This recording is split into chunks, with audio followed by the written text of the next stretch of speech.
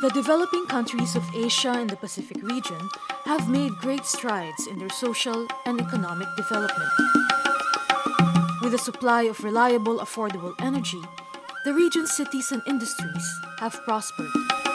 But there is a sharp divide between the brightness of Asia's cities and the darkness of its countryside.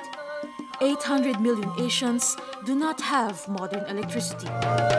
Nearly 2 billion do not have access to modern fuels and are still dependent on burning wood and rubbish for heating and lighting.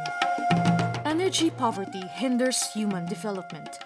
In its ongoing fight to eliminate poverty in Asia and the Pacific region, the Asian Development Bank has committed to increasing access to energy for all, especially for the rural poor. ADB is doing this by scaling up proven models to maximize their benefit. In Vietnam, ADB replicated a successful national biogas program. Biogas digesters take animal manure and turn it into a clean fuel for cooking. ADB's project made these digesters more affordable for thousands of farmers. ADB supported the training of rural Bhutanese women as solar engineers with the help of the Barefoot College. These barefoot engineers returned to their villages to install small solar panels to provide electricity. As engineers, these women brought light to their villages and strengthened their position within the community.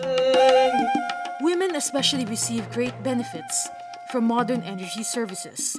They are empowered, their time is freed up to develop new livelihoods, and their health improves as they stop using dirty fuels.